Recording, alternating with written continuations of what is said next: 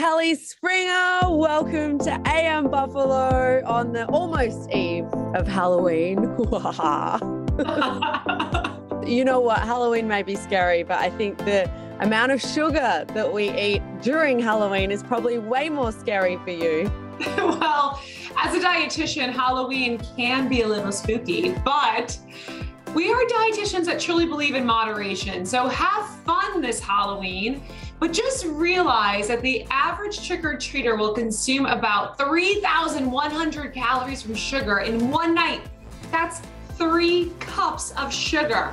So that's why I actually came up with some ideas that you can have some apple snacks, apple drinks, give out some apples, because we live in New York State and we are so lucky to have the most delicious tasting apples because of our climate enriched soil. So that's why today I came up with some great Halloween treats like the caramel apple nachos from applesfromny.com. You can go there to find the recipe, but you're going to get all that flavor, all that taste, plus fiber and nutrients. So as a dietitian, that comes out of me. But you could bring this to any party and everyone is going to dive in and love this. Oh my gosh, that's delicious. So what is in it? It's apples with some chocolate and some caramel. Yes, and some marshmallow drizzled on top. So you're still getting sweet, but with the apple, you're getting that fiber-rich source plus the nutrients. So this is a great swap out on any of those kind of like tortilla chips that you may have. So really, really fun to do nachos with apples. Plus we actually have our apple chips. So these are really fun. You just slice them really thin and you put them in the oven for about 2 hours at about 200 degrees. And they come up in these perfect little crunchy snacks. So lots of great ways to get in healthy treats during Halloween. That sounds absolutely delicious. I never thought of doing that with apples. My kids love them, and it's just a great way to get in that nutrients, but start crunchy and really good. So just make sure before you head out for trick-or-treating that you do get a good dinner. It's something that I always tell all of my parents and kids, make sure you eat dinner so that you're not going to overconsume on candy. And also make sure that you stay hydrated. Oh, okay. That helps like flush the sugar through your system. Yes.